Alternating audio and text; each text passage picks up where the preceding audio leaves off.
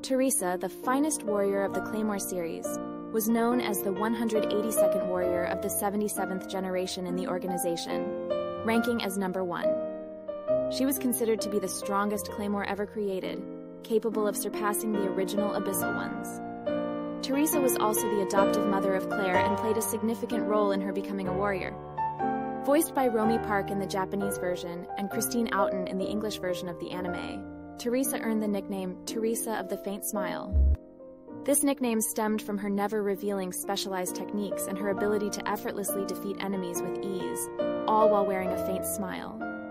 In terms of appearance, Teresa stood tall at 180 centimeters with long, wavy, pale blonde hair and silver eyes like other Claymores.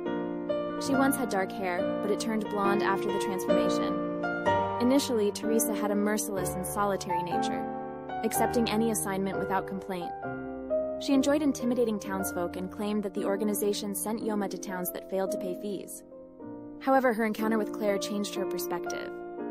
Initially trying to discourage Clare from following her, Teresa eventually opened her heart and formed a strong bond with the young girl. Their relationship resembled that of a mother and daughter, and they lived together until Teresa's tragic death at the hands of Priscilla. Despite her violent nature, Teresa possessed a kind and caring side. She found happiness in her last days because of Clare, and when given the chance, thanked God for their meeting. Irene believed that Clare's influence softened Teresa and led to her downfall, but Teresa herself confirmed that she would not have changed her actions if given the chance to relive her life. Teresa's abilities as a Claymore were exceptional. As a half-breed, she possessed superior physical prowess, including increased regeneration, durability, strength, and speed. Her unique physiology allowed her to endure longer periods without food or water, neutralize toxins, and regulate body temperature.